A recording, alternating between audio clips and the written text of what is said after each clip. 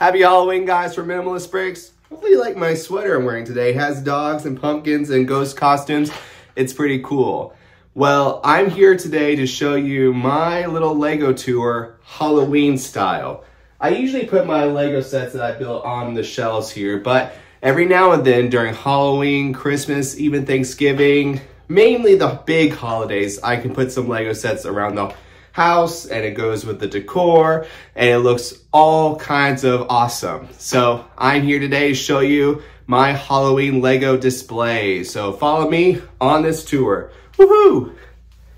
So starting on this tour, you probably can see my dog. Hey Archie, how's it going? He doesn't like that he hears, people moving outside, but let's turn the attention over to the entertainment stand. So I have the LEGO Ideas Lighthouse on display and it's being taken over by some skeletons.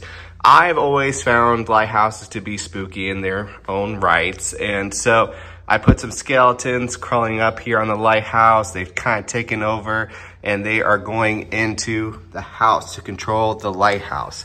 And as you guys can see here, it's pretty cool how at nighttime the light can go on and on and on. So I really like this as part of my Halloween display. Next, I got Venomized Groot right here. Now, Venomized Groot is pretty awesome, as you guys can see close up. I had to go all black just because the detailing I think is spookier than half black, half, not Venomized Groot. So I had to put him right there. Then we have the Mystery Machine. There is Scooby-Doo in all of his glory with Shaggy and Fred. They are gonna go and investigate the lighthouse right here. I have the cat and mouse here, and they made some other seasonal displays, but this is one of my favorites just because I think, I think of Tom and Jerry. I think the display is pretty cool. What are you doing in your bone? Yes, hi. And right here, we got minifigure lane. So I put all the minifigures that I collected that have costumes, and I kind of made a mock of this base plate, gray style base plate, and kind of made it into a street where it has pumpkins as kind of the lights, some trash cans. You can see some dogs right there. Oh, well, I had another dog in here. Oh. And then over here is my Disney side. I have the Hocus Pocus house right here.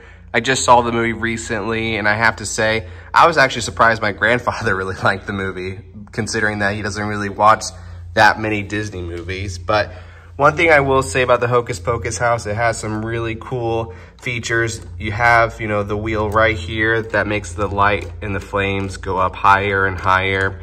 And then you can open the door and open it on the sides. And you can open it from the roof panels, which is pretty cool. That is one of the neatest features, so you don't have to kind of, break down some walls. And when you look in closer, you see some of the skeletons just hanging from the cage. Maybe it's from the kids being eaten alive. And then we have, their cauldron down there. So pretty cool if you have to ask me. Oh, if I can close it there. There we go. And then we have the retiring Haunted Mansion. You got an exclusive minifigure with this set. And if you turn it around, you can kind of see more details hidden. So I really think it's a cool set. I'm not a huge micro scale fan, but for Halloween and a Disney lover, I kind of had to get it, if you had to ask me. Over here, we have the haunted house. I mean, this is Lego style right here, the Manor Von Baron. And, oh no, Tiago has died. Oh no. That was a cool little Lego hidden secret right there. But this has some really cool features. You have a door opening right here. You have a little drop sequence right there with the Lego minifigures going up, as you saw earlier in this video. Now, you can press the sign and you can light up right here. And I would open up some more, but as you guys can see here, to open it up, I have to have some more room. And unfortunately, on our piano display, we just don't have the room.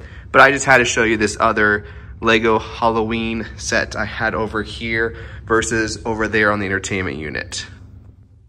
Thank you guys for tuning in. I hope you guys have a safe and wonderful Halloween, and I'll catch you guys in November. Talk to you later. Bye.